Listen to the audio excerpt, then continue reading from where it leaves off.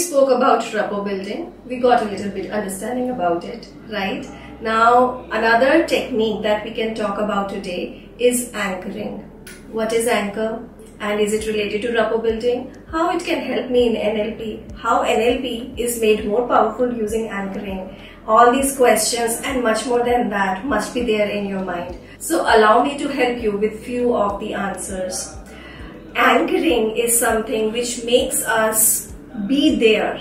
You know, the anchor that we use with ships, so it helps ships to stay there, right? So similarly, anchor is something in which we can stay at a particular state of mind. When we are talking with respect to the NLP, it's staying with something, with some particular state, using the anchoring.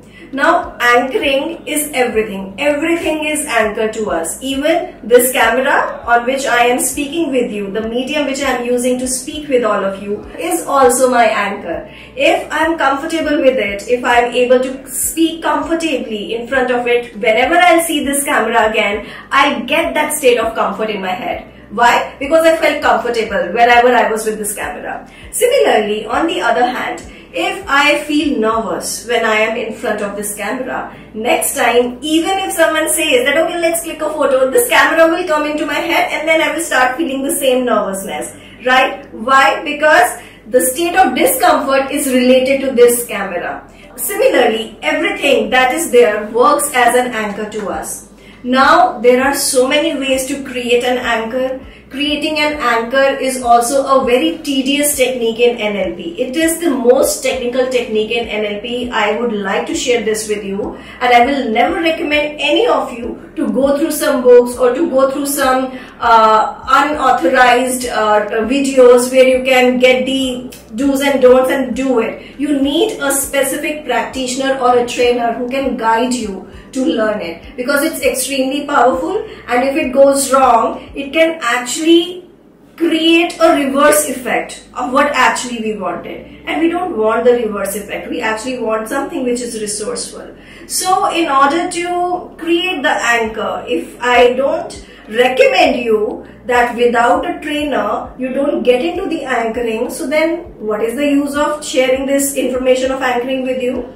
The use is that when everything is our anchor, then why not make the use of various things to create those states, to get into those states which make me resourceful. Remember, which makes me resourceful. I am not talking about happy, excited, because sometimes happiness is also not a resourceful state, right? So whatever is the resourceful state for me, I must get there. So one of the easiest way of creating an anchor is the auditory anchor. Maybe a song, a tune, a tone that whenever you listen to it, you feel at home. You feel resourceful and fruitful. So if that is the case, today I will invite you to actually think of some song, think of some tone, think of some tune that actually brings in that resourcefulness in you, and keep it in your head. Next time, whenever you feel dull, whenever you feel low, get that tune playing in your head, okay? And you will see the difference. The entire state will change. So this is how you can benefit yourself from this auditory anchoring that we spoke about. And if you want to know some depths around anchoring, how to do it, what is the guideline behind it, what are the things that we do not have to do when we are doing the anchoring thing, then I invite you to my program of NLP practitioner and life coaching, where you will get very deep into the understanding of all this, and you will learn the expertise and mastery of creating the anchors, not only for yourself but for others also. So please take care and have a wonderful day ahead.